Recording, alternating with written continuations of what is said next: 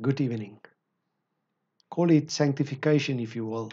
Call it discipleship. Call it growth to the image of Jesus Christ. The fact is that a believer who has become a new person in Jesus Christ may never stagnate in their relationship towards God or his neighbor. Of course, growth can only occur after a plant is planted, and therefore one can only grow when you are, through faith, being planted into Christ. Of course, growth is something that only the Lord can awaken in you through His Spirit.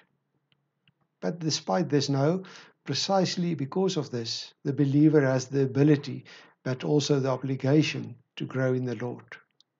The Bible is very clear about this. We must grow and increase in knowledge of God, in good works, in love, in faith, and in joy. The Hebrew writer even goes as far as to say, make every effort to live in peace with all men and to be holy, because without holiness no one will see the Lord. The focus this week is therefore on our responsibility to grow in the Lord over and over again. The confrontational question is, are you still growing in your relationship with the Lord and your neighbor? The Lord uses an image from the world of that time that was very familiar to everyone, and to a certain extent is also familiar to us, that of a grapevine in a vineyard. It is a beloved image that is often used to portray the relationship between the Lord and His people. A vineyard is, after all, something valuable and useful to the owner. A vineyard is there for the sake of the owner. Together with this, a well-groomed or very neglected vineyard very definitely says something about the owner of the vineyard. Jesus reveals Himself as the vine in the Father's vineyard. We read from John 15, verses 1 to 8. I am the true vine, and my Father is the gardener. He cuts off every branch in me that bears no fruit, while every branch that does bear fruit, He prunes so that it will be even more fruitful.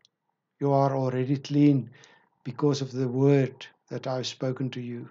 Remain in me, and I will remain in you. No branch can bear fruit by itself. It must remain in the vine. Neither can you bear fruit unless you remain in me. I am the vine, you are the branches. If a man remains in me and I in him, he will bear fruit, much fruit. Apart from me, you can do nothing. If anyone does not remain in me, he is like a branch that is thrown away and withers. Such branches are picked up, thrown into the fire and burned. If you remain in me and my words remain in you, you ask whatever you wish, and it will be given to you. This is to my Father's glory that you bear fruit, showing yourself to be my disciples. Some thoughts from the image for our life of growth in the Lord. Branches cannot grow on their own. They must be rooted into Christ. None of us can grow and bear fruit and live spiritually if we do not live Christ-rooted, Christ-like, and Christ-focused. Without Him, we can do nothing. Secondly, branches do not have a right to exist in themselves. Branches are not pretty. You cannot make furniture from them. Branches are exclusively there to bear fruit. Branches that do not bear fruit are cut down and destroyed by fire. Thus, the purpose of our growth in the Lord must be to bear fruit that glorifies Him.